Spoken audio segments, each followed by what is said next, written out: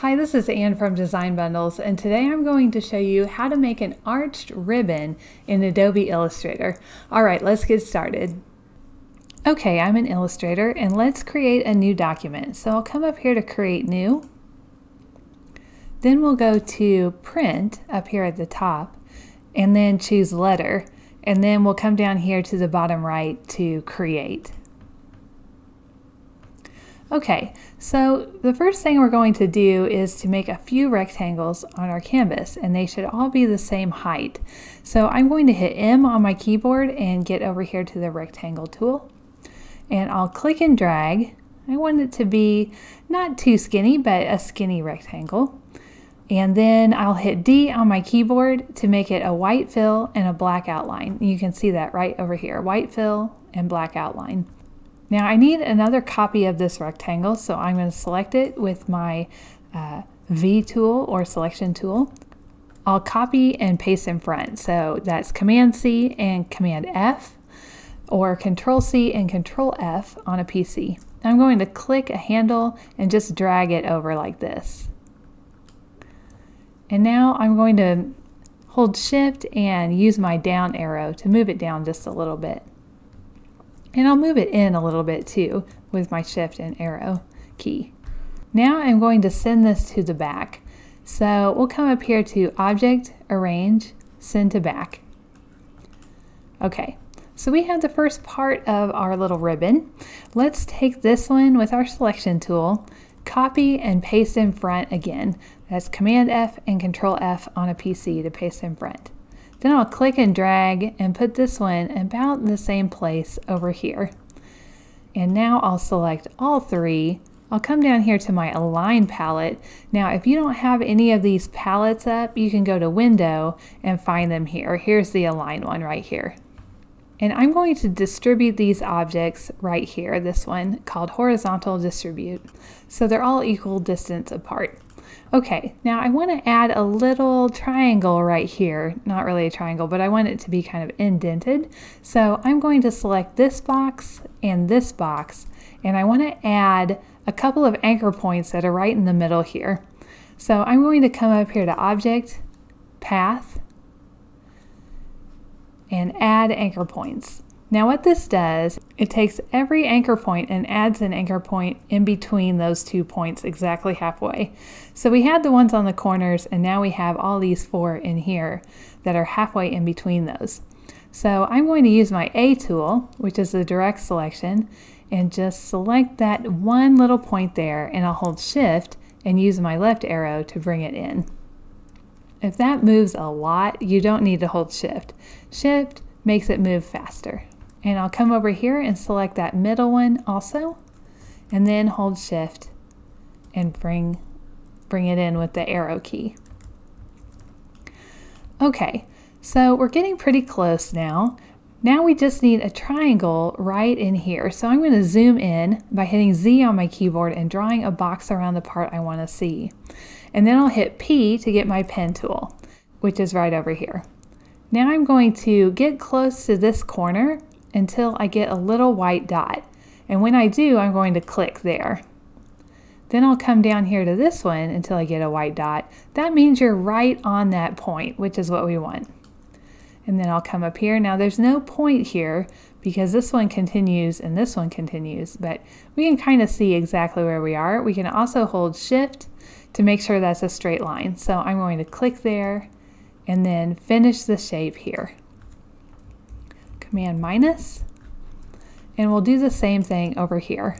I'm going to zoom in. I'll hit P on my keyboard to get to my pen tool, and then we'll just click on each one of these areas and then finish the shape.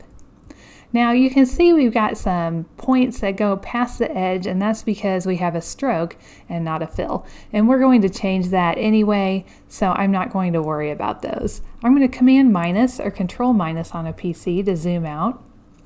And then I think we're going to make this orange. So I'll need 3 different colors of orange. First I'm going to select just this top rectangle, and we'll come over here to the color palette, and I'm going to choose kind of a, I think I want a little bit brighter orange than that, so I'll come over here and double click it. We'll come right over here. Maybe move it towards the yellow area a little bit. Okay, this looks pretty good, so I'll say okay. And then I'll grab this shape and this shape, holding shift and using my selection tool. And then I'm going to use my eyedropper tool, which is I on your keyboard. It's also right over here, and just click on this orange. Now, I always like to do this to start off with the color that already exists, but then I like to change it. So I'm going to double click and make this just a little bit darker. We'll say okay. Well, maybe not that dark. Come down here. Yeah. And then I'm going to take these little triangles, click on them holding shift, and I'm going to use my eyedropper, the eye tool, and click on this. And I'll double click this and get an even darker shape.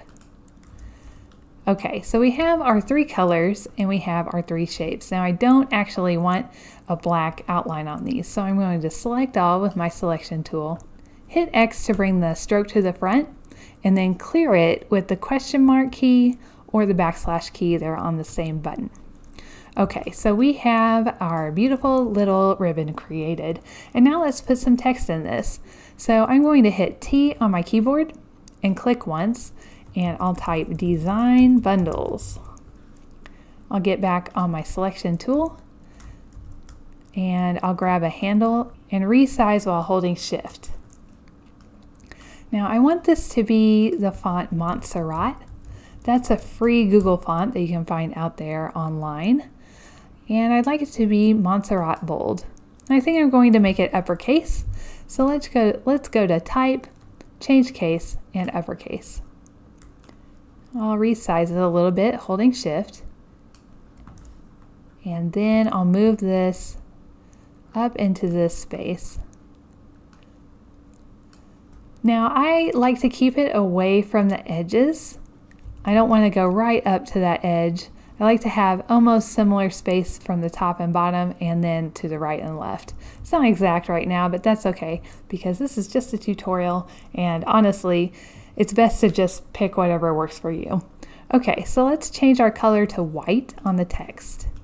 Okay, now we have everything that we need, and now we can arch the whole thing at once. So to do that, I'm going to move that text up a little bit. To do that, I'm going to select everything with my selection tool, and then I'm going to group it with Command G or Control G on a PC. So now we have it all grouped and we can move it around as one piece.